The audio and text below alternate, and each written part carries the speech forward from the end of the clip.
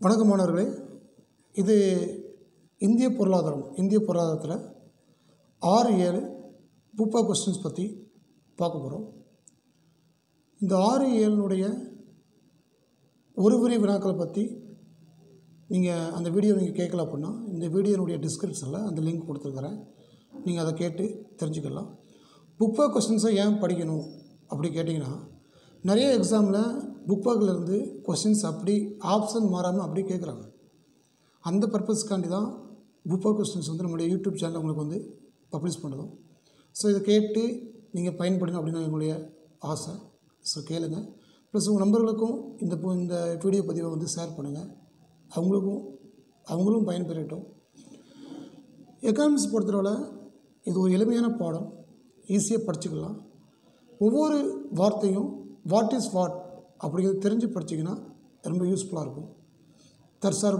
தற்சார்புனா என்ன, நுகர்வோர்னா என்ன, தொழில் முனைவர்னா என்ன, உற்பத்திக்காரனா என்ன, மூலப்பொருள்னா என்ன, தொழிற்சாலைனா என்ன, தொழில்னா என்ன, அந்த தொழிலே முதல்நிலை, இரண்டாம் நிலை, மூன்றாம் நிலை, இந்த மாதிரி ஒவ்வொரு டைமையும் வாட் இஸ் வாட் அப்படிங்கிறது தெரிஞ்சு படிச்சிங்கன்னா உங்களுக்கு இந்த பாடம் என்றைக்குமே மறக்காது.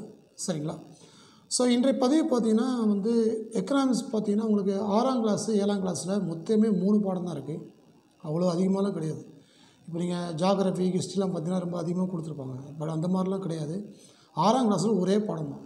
7ஆம் கிளாஸில் 2 பாடம், டேம் 1ல் 1, டேம் 3ல் 1, அவ்வளோதான். டேம் 2ல் பாடம் கிடையவே கிடையாது. சரிங்களா? மொத்தமே 2 ஸ்டாண்டர்டில் 3 பாடம் தான் இருக்குது. அப்போ அந்த 3 பாடத்தை படித்து தெரிஞ்சுட்டிங்கன்னா எக்ஸாம் பாயிண்ட் ஆஃபில் உங்களுக்கு கட்டாயம் 2 அல்லது 3 கொஸ்டின்ஸ் கம்பல்சரியாக புக் பேக் கேட்பாங்க. ஸோ இப்போ 6ஆம் கிளாஸில் பார்த்தீங்கன்னா செகண்ட் டேர்மில் பொருளியல் ஒரு அறிமுகம் அப்படி கொடுத்துருக்காங்க. அதில் என்ன கொடுத்துருக்காங்க ஃபஸ்ட்டு பாருங்கள். தானியங்களை உற்பத்தி செய்வர் யார் அப்படி கேட்குறாங்க. யார்? விவசாயி. தானியங்களை என்ன பண்ணால் நம்ம சாப்பிட்றோம்ல, அரிசி, கோதுமை, ரவை, இதான் என்னது தானியங்கள்னு சொல்கிறாங்க. இதை யார் உற்பத்தி பண்ணுறா அப்படின்னா விவசாயி. எங்கே பண்ணுறாங்க அப்படின்னா வயலில். அப்போ வயலில் யார் என்ன பொருட்களை விளைவிக்கிறாங்களோ அவங்க விவசாயி. அந்த விளைவிக்கும் பொருளுக்கு என்ன பேர் அப்படின்னா தானியங்கள் அப்படின்னு பேர். சரிங்களா? அப்போ தானியங்களை உற்பத்தி செய்கிறது யார் அப்படின்னா விவசாயி. சரிங்களா? ஓகே.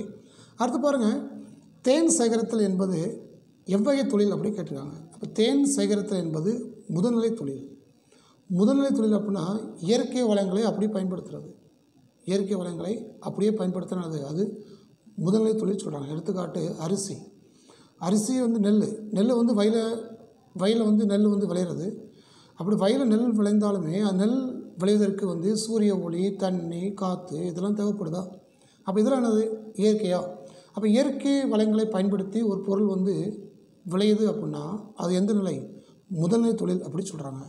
அப்போ தேன் சேகரித்தல், விவசாயம், வேளாண்மை, கால்நடை இதெல்லாம் பார்த்திங்கன்னா முதல்நிலை தொழில் அப்படி சொல்கிறாங்க. சரிங்களா? அப்போ தேன் சேகரித்தல் என்பது முதல்நிலை தொழில். சரிங்களா? ஓகே. அடுத்து பாருங்கள், மூலப்பொருட்களை பயன்பாட்டு பொருட்களாக மாற்றுவது எந்த நிலை தொழில் அப்படின்னா இரண்டாம் நிலை தொழில். பாருங்கள், மூலப்பொருட்களை பயன்பாட்டு பொருட்களாக மாற்றுவது இரண்டாம் நிலை தொழில். சரிங்களா? என்ன சார் இரண்டாம் நிலை தொழில்? முதல்நிலை தொழில் அப்படின்னா ரா மெட்டீரியல். அந்த ரா மெட்டீரியல் அப்படின்னா மூலப்பொருட்கள். அந்த மூலப்பொருட்களை முடிவுற்று பொருட்களாக மாற்றுவது எந்த நிலை அப்படின்னா இரண்டாம் நிலை. எடுத்துக்காட்டு, ஒரு பருத்தி இருக்குது. பருத்தி நூலாக நுறுக்குறாங்க. அந்த நூலை துணியாக மாற்றுறாங்கல்ல, அது செகண்டரி, இரண்டாம் நிலை தொழில். இல்லை அப்படின்னா ஒரு கரும்பு ஆலை அப்படிங்கிறது கரும்பை என்ன பண்ணுறாங்க அப்படின்னா கரும்பை கரும்பு ஆலையை கொடுத்து அதை சர்க்கரையாக மாற்றுறாங்கல்ல. அப்போ கரும்பை என்ன பண்ணுறாங்கன்னா சீனியாக மாற்றுறாங்க, சர்க்கரையாக மாற்றுறாங்க. அந்த சர்க்கரையாக மாற்றுறது என்ன அப்படின்னா இரண்டாம் நிலை தொழில். ஒரு மூலப்பொருட்களை முடிவுற்று பொருட்களாக மாற்றுறது. சரிங்களா? முடிவுற்று பொருட்களாக மாற்றுறது என்ன அப்படின்னா இரண்டாம் நிலை தொழில் அப்படி சொல்கிறாங்க. அடுத்து பாருங்கள், காந்தியடிகளுடைய கூற்றுப்படி காந்தியடிகள் என்ன சொல்கிறா அப்படின்னா கிராமங்கள் நம் நாட்டினுடைய முதுகெலும்பு அப்படி யார் சொல்கிறா அப்படின்னா காந்தியடிகள். கிராமங்கள் நம்ம நாட்டினுடைய முதுகெலும்பு அப்படி யார் சொல்கிறா அப்படின்னா காந்தியடிகள். ஏன்னா கிராமங்களில் தான் நிறையா வேளாண்மை பொருட்கள்லாம் விளையுது. அப்படி விளைஞ்ச பொருட்கள் அங்கேருந்து எங்கள் சிட்டிக்கு சிட்டியில் தான் இருந்தது சேல் ஆகுது. சரிங்களா?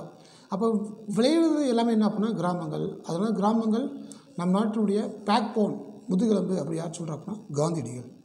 அடுத்து தமிழ்நாட்டில் பார்த்திங்கன்னா ஒரு 47% மக்கள் எங்கே வாழ்கிறாங்க அப்படின்னா நகரங்களில் வாழ்கிறாங்க அப்படின்னு கொடுத்துருக்காங்க. ஸோ இது வந்து சரியான விடை. அடுத்து பாருங்கள், பொறுத்துக கொடுத்துருக்காங்க. பொறுத்துகளை ஒரு 5 கான்செப்ட் கொடுத்துருக்காங்க. கால்நடைகள் வளர்ப்பு, உணவு பதப்படுத்துதல், இரும்பேக்கு தொழிற்சாலை, தொலைபேசி, பருத்தி ஆலை இப்படிலாம் கொடுத்துருக்காங்க. இதை வந்து மேட்ச் பண்ணணும் அப்படின்னு சொல்கிறாங்க. இது வந்து பொறுத்துக. இதுக்கு விடையை பார்த்திங்கன்னா கீழே கொடுத்துருக்காங்க. ஃபஸ்ட்டு பாருங்கள், கால்நடை வளர்ப்பு நம்ம பார்த்தோம். இது என்ன அப்படின்னா முதல்நிலை தொழில். கால்நடை வளர்ப்பு என்னது? முதல்நிலை தொழில். சரிங்களா? First one. ரெண்டாவது பாருங்கள், உணவு பதப்படுத்தல். உணவு பதப்படுத்தல் பார்த்திங்கன்னா இது ஒரு வேளாண் சார் தொழிற்சாலை. வேளாண் சார் தொழில்னு சொல்லலாம் உணவு படுத்தலில். சரிங்களா? அடுத்து மூணாவது பாருங்கள், இரும்பேக்கு தொழிற்சாலை. இது என்ன அப்படின்னா 2ஆம் நிலை தொழில். இரும்பேக்கு தொழிற்சாலை அப்படிங்கிறது 2ஆம் நிலை தொழில். தொலைபேசி இது என்ன அப்படின்னா சர்வீஸ் செக்டார் இல்லை 3ஆம் நிலை தொழில். சேவைத்துறையும் ஒன்று தான், 3ஆம் நிலை தொழில் ஒன்று தான். சரிங்களா? இந்த 2ஆம் நிலை தொழிலில் எது வந்து ஃபேமஸ் ஆகுது அப்படின்னா 3ஆம் நிலை தொழில். Service sector, சேவைத்துறைம்பாங்க. கல்வி, போக்குவரத்து, தொலைத்தொடர்பு, தொலைபேசி, தென் பாதுகாப்பு, தென் டிஎன்பிஎஸ்சி, நீங்கள் படிக்கிற போலீஸு எல்லாம் பார்த்திங்க அப்படின்னா என்னது சேவைத்துறை அல்லது 3ஆம் நிலை தொழில் அப்படி சொல்கிறாங்க. பருத்தி ஆலை. பருத்தி ஆலை பார்த்திங்கன்னா 2ஆம் நிலை தொழில் சொல்லலாம், இல்லை வேளாண் சார் தொழில் அப்படின்னு சொல்லலாம். பருத்தி ஆலைக்கு 2 ஆன்சர் இருக்குது. ஒன்று 2ஆம் நிலை தொழில்னு சொல்லலாம், இல்லை அப்படின்னா வேளாண் சார் தொழிற்சாலை அப்படின்னு சொல்லலாம். பருத்தியை 2 கான்செப்ட்டு. ஒன்று 2ஆம் நிலை தொழில் அப்படின்னு சொல்லலாம், இல்லைனா வேளாண் சார் தொழிற்சாலை அப்படின்னு சொல்லலாம். சரிங்களா? சரிட்டு, ஓகே. அப்போ பாருங்கள், கால்நடை வளர்ப்பு அப்படின்னா முதல்நிலை தொழில், உணவு பதப்படுத்தல் அப்படின்னா வேளாண் சார் தொழிற்சாலை, இரும்பேக்கு தொழிற்சாலை அப்படின்னா 2ஆம் நிலை தொழில், தொலைபேசி அப்படின்னா சேவைத்துறை, பருத்தி ஆலை அப்படின்னா 2ஆம் நிலை தொழில். சரியா? அப்போ ஆலை தொழிற்சாலை எல்லாம் என்ன அப்படின்னா 2ஆம் நிலை தொழில். கால்நடை, தேன் கால்நடை, வேளாண்மை, விவசாயம், காடு வளர்ப்பு இதெல்லாம் பார்த்திங்கன்னா முதல்நிலை தொழிற்சாலைகள். வேளாண் சார் தொழிற்சாலை அப்படின்னா உணவு பதப்படுத்தல் அந்த மாதிரி. சேவை அப்படின்னா தொலைபேசி அந்த மாதிரி. சரிங்களா? அடுத்து பாருங்கள், பொருந்திய பின் பொருந்தாத இணையை கண்டறிய அப்படின்னு கேள்வி. பாருங்கள், சிறிய அளவிலான தொழிற்சாலை, காடுகள் சார்ந்த தொழிற்சாலைகள், சேவைகள், வங்கி இந்த மாதிரி கொடுத்துருக்காங்களா? இதுக்கு விடைகள் பாருங்கள் கீழே கொடுத்துருக்காங்க. இப்போ சிறிய அளவிலான தொழிற்சாலை நம்ம என்ன சொல்லலாம்? கால்நடைகள் வளர்ப்ப சொல்லலாம். ஒரு சிறிய அளவிலான தொழிற்சாலை அப்படின்னு என்ன சொல்லலாம்? கால்நடைகளுடைய வளர்ப்ப சொல்லலாம். காடுகள் சார்ந்த தொழிற்சாலைகள் அப்படி கொடுத்துருக்காங்க. காகித தொழிற்சாலைகள், ஏன்னா காகிதம் தெரியும், மரக்கூழ், மரத்துலேருந்து தான் காகிதம் தயாரிக்கிறாங்க, பேப்பர்ஸ். அப்போ மரத்துலேருந்து காகிதம் தயாரிக்கிறாங்க. அப்போ என்னது? காடு, காகிதம். சரிங்களா? அடுத்த சேவைகள் ஏற்கனவே பார்த்தோம். தகவல் தொழில்நுட்பம், technology, telecommunication, transport, banking, insurance எல்லாம் பார்த்திங்கன்னா 1 டைப் ஆஃப் சர்வீஸ் செக்டார். அடுத்து பாருங்கள், வங்கி, பண பரிவர்த்தனை. வங்கினாலே காசு தானே. ஸோ வங்கி, பணம். சேவைகள், தகவல். காடு, காகிதம். சிறிய அளவிலான தொழிற்சாலை பார்த்திங்கன்னா கால்நடைகள் வளர்ப்பு. சரிங்களா? இவ்வளோதானுங்க. இவ்வளோதான் 6ஆம் கிளாஸில் கொடுத்துருக்காங்க, வேறு எதுவுமே இல்லை. சரிங்களா? ஒரு 5 சூஸ் த பெஸ்ட் கொடுத்துருக்காங்க, 2 மேத்ஸ் ஃபாலோயிங் கொடுத்துருக்காங்க. இதுதான் 6ஆம் கிளாஸ். அப்போ 6ஆம் கிளாஸு பொருளாதாரம் முடிஞ்சிச்சு. சரிங்களா? இப்போ அடுத்து பாருங்கள், 7ஆம் வகுப்பு. 7ஆம் வகுப்பில் ஃபஸ்ட் டைமில் பாருங்கள், உற்பத்தி அப்படி கொடுத்துருக்காங்க. உற்பத்தினா என்ன? உற்பத்தி என்பது பயன்பாட்டை உருவாக்குவது. உற்பத்தினா என்ன அப்படின்னா பயன்பாட்டை உருவாக்குவது. ஏன் உற்பத்தி பண்ணுறோம் அப்படின்னா மக்கள் பயன்படுத்தணும், அதனால தான் உற்பத்தி பண்ணுறாங்க. ஒரு பொருளை மக்கள் பயன்படுத்தலை அப்படின்னா அந்த பொருட்களை யாராக தயாரிப்பாங்களா? தயாரிக்க மாட்டாங்க. அப்போ பொருட்களை ஏன் தயாரிக்கிறோம் அப்படின்னா பொருட்களை ஏன் தயாரிக்கிறோம், ஏன் உற்பத்தி பண்ணுறோம் அப்படின்னா அது அதை பயன்படுத்த தான். மக்கள்கிட்ட அந்த பொருட்களுடைய பயன்பாடு இருந்தால் மட்டும்தான் பொருட்களை உற்பத்தி பண்ணுவாங்க, இல்லை அப்படின்னா உற்பத்தி பண்ண மாட்டாங்க. அது பயன்பாட்டினுடைய வகைகள் கொடுத்துருக்காங்க. வடிவ பயன்பாடு, கால பயன்பாடு, இட பயன்பாடு, மேற்கண்ட அனைத்தும் அப்படி கொடுத்துருக்காங்க. இது ஆன்சர் பார்த்திங்கன்னா மேற்கண்ட அனைத்தும். வடிவ பயன்பாடு என்ன அப்படின்னா ஒரு பொருட்களை வந்து வடிவம் மாற்றுறது. களிமண் இருக்குது, அது பானையை மாற்றலாம். துணி இருக்குது, அது சட்டை பேண்டாக தைக்கலாம். சரிங்களா? அது மாதிரி கால பயன்பாடு அப்படின்னா குளிர்காலத்தில் டீ சாப்பிட்றதும், வெயில் காலத்தில் வந்து கூல்ட்ரிங்க்ஸ் சாப்பிட்றதும், அதெல்லாம் காலம், ஒரு பருவ காலம். இட பயன்பாடு அப்படின்னா வந்து என்ன அப்படின்னா ஒவ்வொரு இடத்த பொறுத்து இருக்குது. இப்போ புத்தகம் இருக்குது, இது பிரிண்டிங் ப்ரெஸ் பார்த்திங்கன்னா புத்தகம் என்பது எப்படின்னா ஒரு தொழிலாக இருக்கும். அது பள்ளிக்கூடத்தில் பார்த்திங்கன்னா புத்தகம் என்பது எப்படின்னா ஒரு படிக்கக்கூடிய ஒரு பொருளாக இருக்கும். அப்போ புத்தகம் வந்து ஒரு இடத்துல படிக்கிறாங்க, ஒரு இடத்துல அதை வந்து உற்பத்தி பண்ணுறாங்க. அப்போ தொழிற்சாலையில் அதை வந்து தொழிலாக பார்க்குறாங்க, பள்ளிக்கூடத்தில் அதை கல்வியை பார்க்குறாங்க. அப்போ புத்தகம் அது இடப்பயன்பாடு, இடத்துக்கு தக்கன அதோடைய பயன்பாடு மாறும். அப்போ இந்த வடிவ பயன்பாடு, கால பயன்பாடு, இடப்பயன்பாடு இதெல்லாம் என்ன பயன்பாட்டினுடைய ஒரு வகைகள் அப்படி சொல்கிறாங்க. அடுத்து பாருங்கள், உற்பத்தியின் மூலம் பொருட்களை பிரித்தெடுக்கும் தொழில் என்ன அப்படின்னா முதன்மை தொழில், முதன்மை உற்பத்தி. உற்பத்தியின் மூலம் பொருட்களை பிரித்தெடுக்கும் தொழில் என்ன அப்படின்னா முதன்மை உற்பத்தி அப்படி சொல்கிறாங்க. முதன்மை உற்பத்தி, முதன்மை தொழில் எல்லாமே ஒன்று தான். உற்பத்தியின் மூலம் பொருட்களை பிரித்தெடுக்கும் தொழில் என்ன அப்படின்னா முதன்மை உற்பத்தி அப்படி சொல்கிறாங்க. அடுத்து முதன்மை காரணிகள் பாருங்கள். உற்பத்தி காரணிகள் என்ன அப்படின்னா நிலம், உழைப்பு, மூலதனம், தொழில் அமைப்பு இதானது உற்பத்தி காரணி. இந்த உற்பத்தி காரணி மொத்தம் 4 வகைப்படும். நிலம், உழைப்பு, மூலதனம், தொழில் அமைப்பு. இதில் ஃபஸ்ட்டு 2 இருக்கா, நிலமும் உழைப்பும். இது என்ன சார் அப்படின்னா முதன்மை காரணிகள். அடுத்த 2 இருக்கா, மூலதனமும் தொழில் அமைப்பும். இது என்ன அப்படின்னா பெறப்பட்ட காரணி அடிப்பாங்க. நிலமும் உழைப்பு அப்படின்னா முதன்மை காரணிகள், உண்மை காரணிகள் அப்படி சொல்லுவாங்க. இது ரொம்ப ரொம்ப முக்கியமானது. சரிங்களா? நிலமும் உழைப்பும் என்ன காரணி அப்படின்னா முதன்மை காரணிகள் அல்லது உண்மை காரணிகள். இதே மூலதனம் அப்படின்னா காசு யாருக்கிட்டனா கை நீட்டி வாங்கிடலாம். அதே மாதிரி தொழில்நுட்பம்னா டெக்னாலஜிஸ் யாருக்கிட்டலாம் என்ன பண்ணலாம், கேட்டு வாங்கிக்கலாம். ஆனால் நிலமும் உழைப்பும் யாருக்கிட்டையும் வாங்க முடியாது, நாம் தான் கொடுக்கணும். சரிங்களா? அது என்னது உண்மை காரணிகள். மூலதனமும் தொழில் அமைப்பும் பெறப்பட்ட காரணிகள். சரிங்களா? அடுத்து பாருங்கள், தொழில் முனைவோர். தொழில் முனைவோர்னால் யார் சார் அப்படின்னா புதுசாக யார் வந்து ஒரு இன்னோவேட்டிவாக யாருமே பண்ணாத ஒரு தொழிலை யார் பண்ணுறாங்களோ அவங்க தான் யார் அப்படின்னா தொழில் முனைவோர். சரிங்களா? எல்லோரும் பார்க்குறத நம்ம பார்த்தோம் அப்படின்னா அது நல்லா இருக்காது. யாருமே பண்ணாத ஒரு வேலையை பண்ணால் தான் தொழில் என்னது பிக்கப் ஆகும், அது ஃபேமஸ் ஆகும், நல்ல ரீச் ஆகும், நட்டம் ஏற்படாது, லாபம் கிடைக்கும். சரிங்களா? எல்லோரும் டீ கடை ஆரம்பிக்கிறாங்க, நானும் டீ கடை ஆரம்பிக்கிறேன் அப்படின்னா அது சக்ஸஸ் ஆகாது. சரிங்களா? அப்போ இப்போ உள்ள நியூ ட்ரெண்டுக்கு ஏற்ற ஒரு ஆன்லைனில் டிக்கெட் புக் பண்ணுறது, ஒரு ஃப்ளைட் டிக்கெட் புக் பண்ணுறது, ஒரு ட்ரெயின் டிக்கெட் புக் பண்ணுறது, ஒரு ஈஸி பார்க்குறது, இந்த மாதிரி வித்தியாசமாக ஆன்லைன் பேமெண்ட்டு, கூகுள் பே இந்த மாதிரி புதுசாக பண்ணுறாங்கல்ல. நீங்கள் கூட பார்த்துருப்பீங்க. இப்போ இதில் எல்லாமே இந்த சாஃப்ட்வேர் தான். சாஃப்ட்வேரு, ஆப்பு, அந்த இதெல்லாம் என்ன அப்படின்னா இன்னோவேட்டிவ். இவங்க தான் யார் அப்படின்னா தொழில் முனைவோர். சரிங்களா? பழைய தொழிலே பண்ணுறாங்க அப்படின்னா அது அவ்வளோ சிறப்பாக இருக்காது. புதுசாக காலங்கள் மாறும்போது நாமும் மாறணும். அந்த அந்த மாற்றத்தை தான் என்ன சொல்கிறாங்க அப்படின்னா தொழில் முனைவோர் அப்படி சொல்கிறாங்க. தொழில் முனைவோர்னால் யார் அப்படின்னா சமுதாயத்தில் மாற்றம் காண முனைவர்கள் அப்படி சொல்லுவாங்க. என்டர்பிரனர் அப்படி சொல்லுவாங்க ஆங்கிலத்தில். ஸோ தமிழில் பார்த்திங்கன்னா என்ன அமைப்பாளர் அப்படி சொல்கிறாங்க. தொழில் முனைவர் யார்? அமைப்பாளர். சரிங்களா? இது 7ஆம் கிளாஸில் ஃபஸ்ட் டைம். கோடிட்ட இடங்களை நிரப்பலாமா? ஃபஸ்ட்டு பாருங்கள், டான்ஸ் என்பது பண்டத்திற்கான விருப்பங்களை நிறைவு செய்யும் சக்தியாகும் அப்படி கேட்குறாங்க. பண்டத்திற்கான விருப்பங்களை நிறைவு செய்யும் சக்தி எது அப்படின்னா பயன்பாடு. சரியா?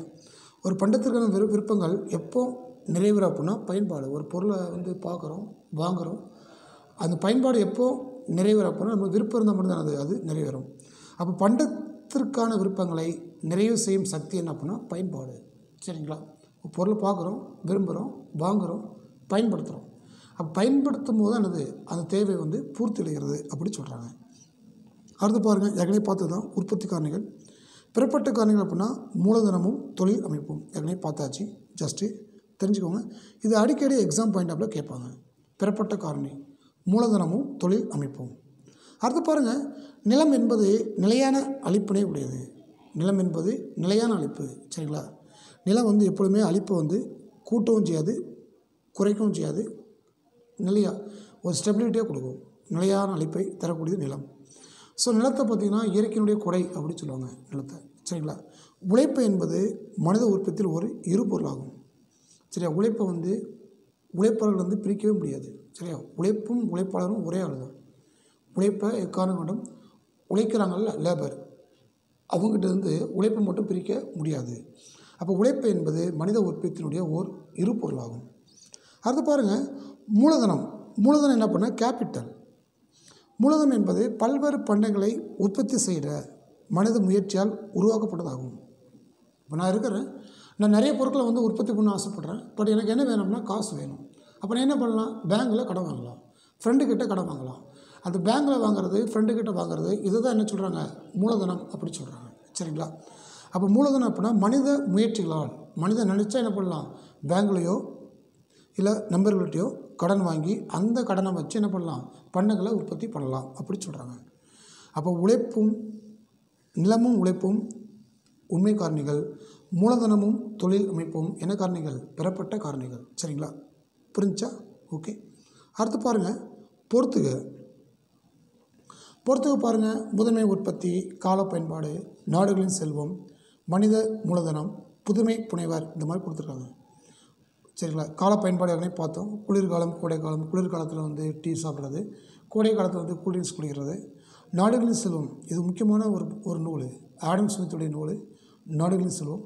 இந்த நூலில் பார்த்திங்கன்னா அந்த ஆடம் ஸ்மித் வந்து பொருளியல் என்பது செல்வத்தை பற்றி படிக்கக்கூடிய ஒரு அறிவியல், அந்த கருத்தை அவர் சொன்னதே இந்த நாடுகளின் செல்வம் தான். அது மட்டும் இல்லாமல் வேலை போக்கு முறை, அந்த வேலை போக்கு முறையை யார் அறிமுகப்படுத்தினா அப்படின்னா ஆடம் ஸ்மித்து. எந்த நூல் அப்படின்னா இந்த நாடுகளின் செல்வம். இது ஒரு முக்கியமான நூல். மனித மூலதனம் ரொம்ப ரொம்ப முக்கியமானது. அடுத்து புதுமை புனைவர் யார் அப்படின்னா யார், தொழில் முனைவர். தொழில் முனைவர் தான் சொல்லுவாங்க புதுமை புனைவர். புதுமையானது புதுசாக பண்ணுறது, யாருமே பண்ணாத நாம் பண்ணுறது. சரிங்களா? அதுக்காண்டி யாருமே வந்து ரூபா நோட்டு அடிக்குன்னு சொல்லிட்டு நம்ம உட்காந்து அடிச்சிடக்கூடாது சிவகாசியில், அது தப்பு. சட்டத்துக்கு உட்பட்டு புதுசாக ஒரு தொழில் பண்ணால் அது இயற்கை. சரிங்களா? அப்போ விடைகள் பார்க்கலாமா? இந்த பொறுத்தவர்களுக்கு என்ன விடைகள் பாருங்கள். ஃபஸ்ட்டு ஒன், முதன்மை உற்பத்தி. இது ஆன்சர் பார்த்திங்கன்னா மீன் பிடித்தல், சுரங்கத் தொழில். அப்போ மீன் பிடித்தல், சுரங்கத் தொழில், வேளாண்மை, கால்நடை வளர்ப்பு, தேன் சேகரித்தல், இதெல்லாம் பார்த்திங்கன்னா முதன்மை உற்பத்தி. கால பயன்பாடு, எதிர்கால சேமிப்பு. ஒரு உழைக்கிறோம், காசு சேமித்து வைக்கிறோம், ஏன் எதிர்காலத்தில் அது தேவைப்படும் அப்படிதான் சேமிக்கிறோம். ஏன் சேமிக்கிறோம், எதிர்காலத்தில் ஒரு கஷ்டம் பண்ணால் நமக்கு என்ன தேவை, காசு தேவைப்படும், அதனால் சேமிக்கிறோம்.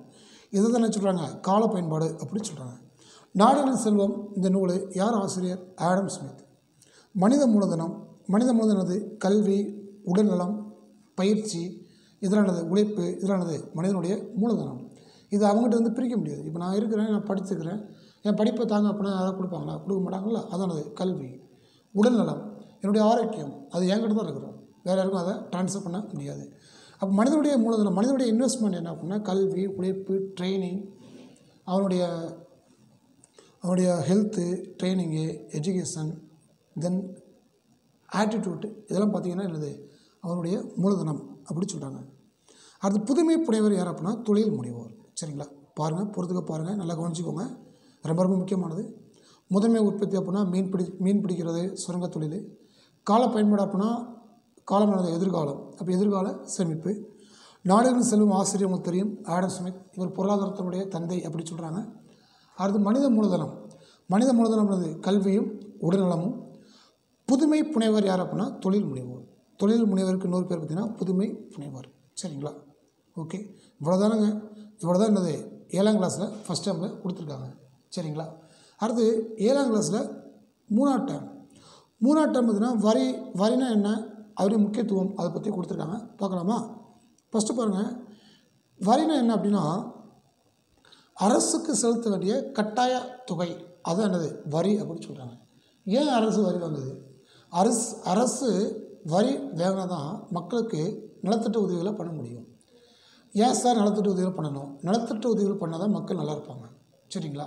அப்போது மக்கள்கிட்ட வரியை வாங்கி அந்த வரி பணத்தை அரசு மக்களுக்கு என்ன பண்ணுறாங்க, நலத்திட்ட உதவிகளை பண்ணுறாங்க. இதுக்கு தான் என்னது வரியை வாங்குகிறாங்க. இந்த வரி 2 வகைப்படும், நேர்முக வரி, மறைமுக வரி. நேர்முக வரின்னு என்ன அப்படின்னா வரி யார் மீது விதிக்கப்படுகிறதோ அவங்க என்ன பண்ணாங்கன்னா வரி செலுத்தணும்.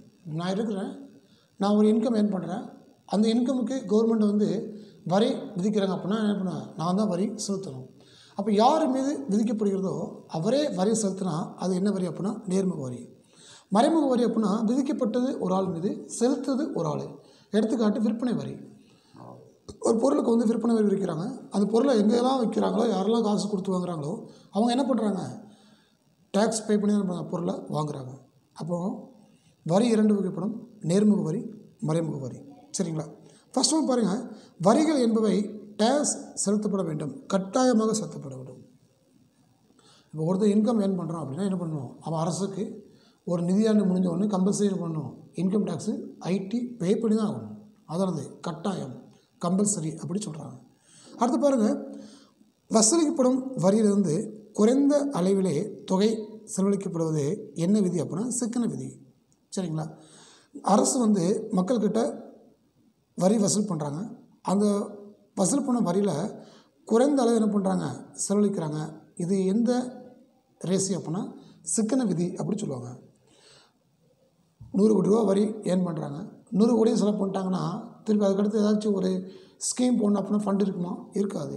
அப்போ என்ன பண்ணணும், சிக்கனமாக செலவு பண்ணணும். அதானது சிக்கன விதி அப்படி சொல்கிறாங்க. அடுத்து பாருங்கள், வளர்வீத வரிக்கு எதிராக அமைந்துள்ள வரி அப்படின்னா தேய்வீத விதி. சரிங்களா? வளர்வீத வரினா என்ன? வளர்வீத வரினா பார்த்திங்கன்னா வருமானம் கூடும்போது வருமானத்துடைய அடிப்படை கூடும்போது வரி விகிதமும் கூடும். அதானது வளர்வீத வரி முறை அப்படி சொல்லுவாங்க. இப்போ நான் இருக்கிறேன், இந்த வருஷம் 10,000 ஏர்ன் பண்ணுறேன், அப்போ எனக்கு வரி பார்த்திங்கன்னா 10%. அடுத்த வருஷம் நான் வந்து 20,000 ஏர்ன் பண்ணுறேன், அப்போ எனக்கு வரி பார்த்திங்கன்னா 15%. அடுத்த வருஷம் பார்த்திங்கன்னா இப்போ 2022 நான் வந்து 30,000 ஏர்ன் பண்ணுறேன், அப்போ எனக்கு வரி விகிதம் பார்த்திங்கன்னா டேக்ஸ் ரேட் பார்த்திங்கன்னா 25%. அப்போ என்னுடைய இன்கம் லெவல் கூடும்போது டேக்ஸ் ரேட்டும் கூடுதா, இது என்ன அப்படின்னா வளர்வீத வரி அப்படி சொல்லுவாங்க. சரிங்களா? 10,000 அப்படின்னா 10%, நெக்ஸ்ட் இயரில் 20,000 20%, அடுத்து நெக்ஸ்ட் இயரில் 35,000 25%. அப்போ இன்கம் லெவல் கூட கூட டேக்ஸ் ரேட்டும் கூடுதா, இதனது வளர்வீத வரி அப்படி சொல்லுவாங்க. இதுக்கு எது எதிரானது அப்படின்னா தேய்வீத வரி. தேய்வீத வரினா என்ன சார் அப்படின்னா வருமானம் கூடும், வரி பார்த்தீங்கன்னா ஃபிக்ஸ்டாக இருக்கும். 10,000க்கு 10% தான், 20,000க்கும் 10% தான், 30,000க்கும் 10% தான். அப்போ இந்த பக்கம் பாருங்கள், வருமானம் கூடுது 10,000 20,000 30,000. பட் வரி கூடுதா, இல்லை. வரி பாருங்கள், அப்பவும் 10 தான், 10,000த்திலும் 10% தான், 30,000த்திலும் 10% தான், 10% அப்படிங்கிறது நிலையாக இருக்கா, அதானது தேய்வீத வரி அப்படி சொல்கிறாங்க. அப்போ வளர்வீத வரிக்கு அப்படி எதிர்மறை என்ன அப்படின்னா தேய்வீத வரி அப்படி சொல்கிறாங்க. சரிங்களா?